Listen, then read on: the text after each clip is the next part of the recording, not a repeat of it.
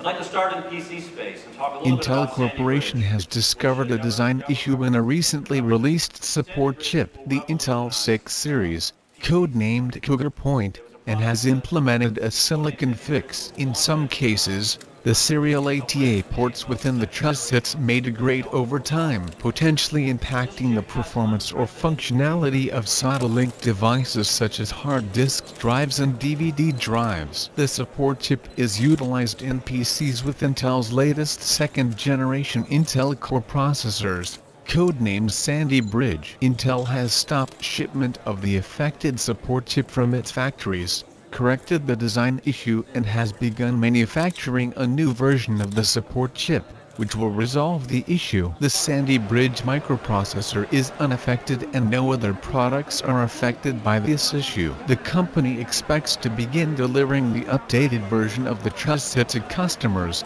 in late February and expects full volume recovery in April. For computer makers and consumers, Intel will work with its OEM partners to accept the return of the affected chipsets, and plans to support modifications or replacements needed on motherboards or systems. The systems with the affected support chips have only been shipping since January 2011. Intel company believes that relatively few consumers are impacted by this issue. The only systems sold to an end customer potentially impacted are Core i5 and Core i7 2000 series systems. Intel believes that consumers can continue to use their systems with confidence. They are working with OEM partners for a permanent solution. Intel expects this issue to reduce revenue by approximately $300 million.